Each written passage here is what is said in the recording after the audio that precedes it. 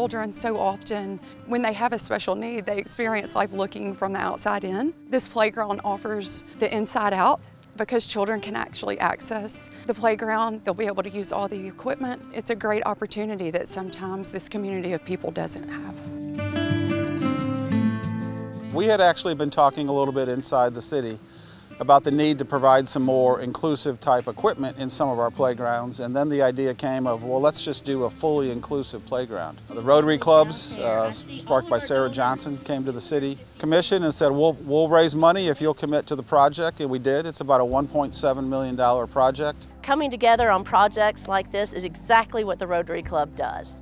It says, let's find an idea, let's find something that's missing, and let's find a solution to help those around us. Hi, my name's Myers. Thank you for the playground. Let's play now. When you have a child with special needs, you hope that the community finds them as worthy as you do.